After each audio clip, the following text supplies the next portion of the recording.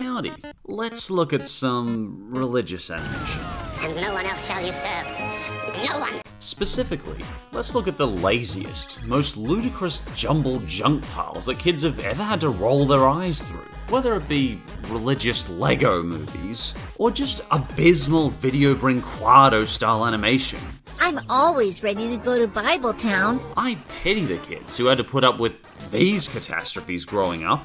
So let's check out the top 6 worst religious animated movies. And while I'm personally not a religious person, I do understand if these movies might mean a lot more to you than they do to me. Keep in mind, it's just my silly personal opinion. And hopefully, we can all just have some fun with some lousy animation.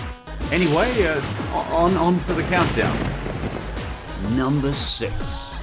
The 10 Commandments. Well, blow the man down, me hearties. It's a Moses movie, because we've never seen that before. God has commanded it. Let my people go.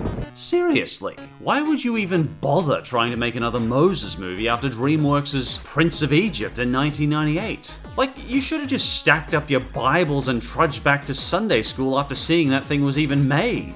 Well, let's pull out our good old animated movie abomination checklist. Do we have creepy cheap 2000s animation models with no apparent personality and effort whatsoever?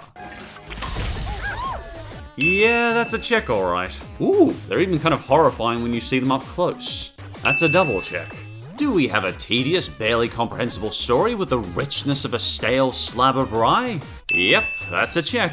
Do we have hammy, overzealous voice acting worthy of a Golden Ham Award? I'd kill anyone who mocked Pharaoh's law! Oh, wonderful. I'm dreading the sermon already. But what can we learn from this 10 Commandments movie? Thou shalt not cast Christian Slater as Moses. We wouldn't want you to have a stomachache, now would we? He plays our hero Moses with a humdrum enough performance to make you question how he ever worked outside a bus terminal again. He sounds like a nasally version of Bing Bong from Inside Out. Diversion! What? I look like a lot of people. Fortunately, he did later find a more suitable role in Milo Murphy's Law, and Jesus in the Passion Lego movie. You've heard the story before, but for the two people that haven't, our hero is Moses and he grows up with Pharaoh. Pharaoh's a big jerk to his people, so the big guy himself goes on a genocidal rampage to teach him a lesson. He sends them locusts, frogs, darkness, boils, rain. It's just a bloody mess. The slaves and Moses are off across the desert, but Pharaoh says, nah, and his army ends up getting dumped in the ocean by the big guy. Then we watch Moses get frustrated at his people because they need to eat and drink over years in a desert. How dare they? And on the subject of the big guy, Elliot Gould is hideously miscast as the big guy's voice. It sounds more like God's now HAL 9000 from A Space Odyssey. Hear now my words, my children. I'm sorry, Dave. I'm afraid I can't do that. It probably would have been better to call it Ugly Moses. Actually, it probably would have been better to incinerate this film, box up its remains and dump them in the ocean. Don't you realize he loves you? That's why he's about to brutally murder and incinerate you for doubting him after he made you walk starving and dehydrated for years through a desert. Yeah, that's a kind God. You're not gonna make this an easy list, are you? And for number 5, Noah's Ark by Enchanted Tales. Oh yes, my friend, this is a thing.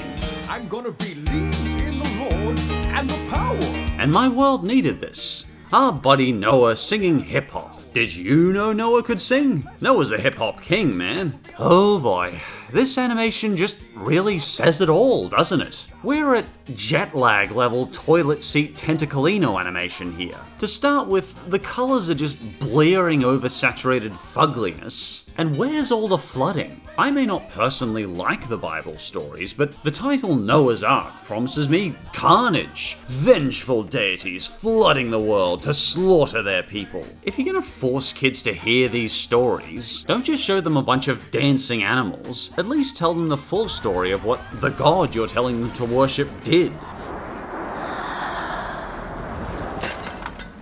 All I'm getting here is happy chappy animals belting out songs on how I need to believe in the gospel. And even on the occasions Noah does show up, it's mostly to shake a jolly jig as the animals proclaim how they believe. This Noah's Ark movie is so incompetent that it doesn't even manage to accurately tell the story of Noah's Ark. And for number 4, Bibletown. And believe it or not, that title actually has more effort and creativity put into it than the movie itself. Imagine if Video Brinquado somehow got even more lazy, then they got a religious agenda instead of just the agenda of scamming grandmothers. Are you ready for our next adventure in Bibletown? I'm super ready. These aren't children we're looking at, they're creepy drones programmed purely to serve and worship their deity. I could do a 30-minute commentary on this first 5 minutes alone. I was so excited to head to Bibletown today. I couldn't fall asleep last night. Really? Bibletown was that fascinating to you? My mom warmed me up a glass of milk and read me a Bible story. Then I could sleep. These children are just creepily dead inside. Totally. But then after 10 minutes, they just say, screw it, who needs animation? And then they just start showing us random Bible stills that don't even suit what they're saying half the time. Totally. They don't even try to lip sync these guys. Isn't it awesome? So, are you gonna tell me what we're up to today? I can't wait to hear all about it. We're going to Bibletown. Oh, thanks, but I'm actually a secular humanist. Not anymore. You're one of us now. Join us in Bibletown. And it just goes on like this for 90 minutes. This isn't even biblically accurate. Why are we showing Jeebus during the first Adam and Eve stage? I haven't fully read the Bible since I was 9, and even I know Jeebus probably didn't show up till 33 BC. And didn't you know? Jesus lived in a yellow submarine. And I love how when we talk about slaying children, we're using bright and colourful, happy-looking images with hearts all over the place. In fact, the voice actually sounds kinda happy about murdering them. Seek the young child to destroy him. And finally, we get to the Promised Land. Check it out, down there. Is that... Bibletown! And it's a small farm. No, wait, now it's a cat-themed Candyland town. Bibletown, everyone. I could go on, but I think you've seen enough now to know that Bibletown is a creepy, smeared mess of animation, with no apparent effort, character, or originality whatsoever. Totally. And the third worst religious animated movie is The Lion of Judah. Oh, we're really going this route, aren't we? By 15 seconds into the trailer, I already loathed Judah with the fury of 1,000 suns, and was hoping the pig was on its way to the deli counter. My name is Judah, and I can do anything. You may have also noticed the churning in your stomach just by looking at some of these faces. Turn off, Dada!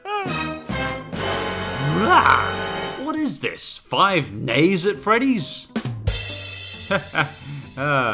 Seriously though, Lynch would be proud. His influence lives on in these second-rate animated religious films. Judah is one of those animals with boundless annoying energy, purely happy and excited for the sake of being happy and excited, I guess. Oh my! Freedom! The animals all feel like they're pandering to the kids, and it just feels like a sad grab for attention. So the story is, Judah the Lamb is trying not to get sacrificed, since Jesus just got crucified a week ago and hasn't pulled off his reappearing act yet. And everyone's really into sacrificing lambs around this time of year, I guess? The sad part is, this is about the highest budget animated film the American faith-based market gets. I may not agree with the deities they worship, but that doesn't mean I want their kids to get garbage like this. Whatever one person wrote the description describes the movie as a heartwarming account of the Easter story as seen through the eyes of a lovable pig, a faint-hearted horse, and an adorable lamb. In reality, you're looking at a set of characters so recycled and generic that they probably have environmentally friendly stickers stuck on their rears. But apparently people liked it, and apparently Jesus is their King of Kings, so, you know, who am I to judge?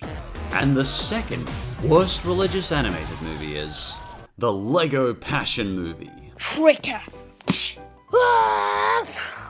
Run! Jesus! Peter, Run! he who lives by Run, the sword Jesus! dies by the sword. Oh yes, this exists. In fact, 9 versions of Lego Jeebus exist. And believe it or not, this was my favorite version. Maybe I should be annoyed by this, but this is actually far more entertaining than Mel Gibson's version. Look, the kid even got tiny details like Lego blood on the Lego sword. Are you a king? That's what your own people and chief priests tell me you claim to be. Sure, it may be the dodgiest stop motion I've ever reviewed, but I still would much rather see this young man's work become massively popular in theaters than the original Passion.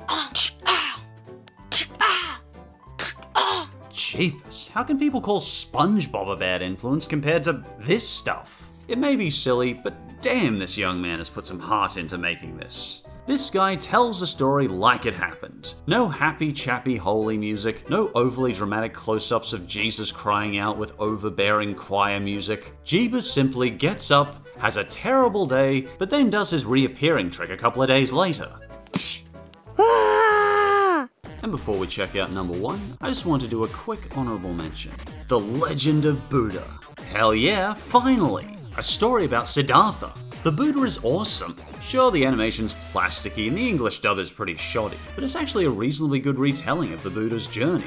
It's friendly, colourful, and gets its story across, and not filled with sing-song hymns to try and force believing into the kids' minds. It's like they actually want the kids to decide for themselves. This one's okay. It's on YouTube, and I've left a link in the description if you're curious. Anyway, on to number 1.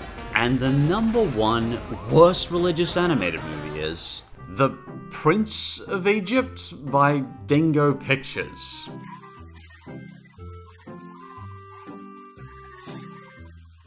Oh boy.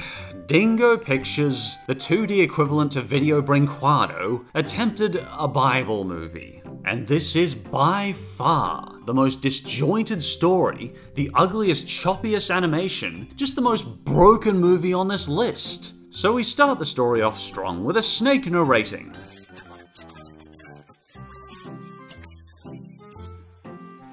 A snake narrating the religious tale, because it's not like the snake's ever done anything that might not make it a good storyteller for the Bible. Good job, Dingo. Good job. Lip syncing is, of course, never considered. The mouth movements just open and close randomly for maybe 5 frames. The voice acting's broken English, barely ever makes sense. But lo and behold, we do get to meet the big guy himself in this movie. And God talks like a broken gramophone robot.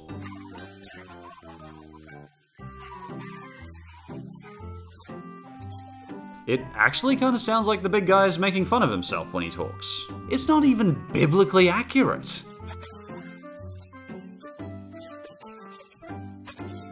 I haven't read the Bible since I was 9, and even I know there's not a Passah festival. There's a Passover, and there's tons of other story inconsistencies too. So even its target audience is being insulted. It's like Dingo Pictures made this to make fun of religion, which is fine. I mean, I'm doing that a bit myself, but their target audience is probably not going to appreciate being made fun of. In my opinion, Dingo's Prince of Egypt is the worst religious animated movie that's ever been released.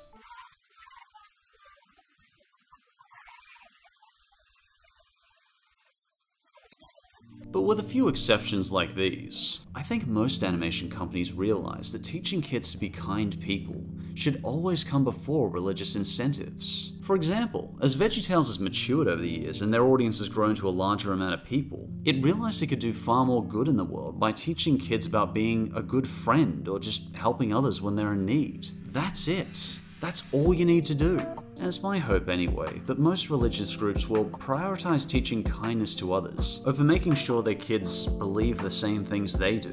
Whatever you choose to believe, make sure it's a belief that you personally chose and not chosen for you by someone else. Now we know! And knowing is half the battle.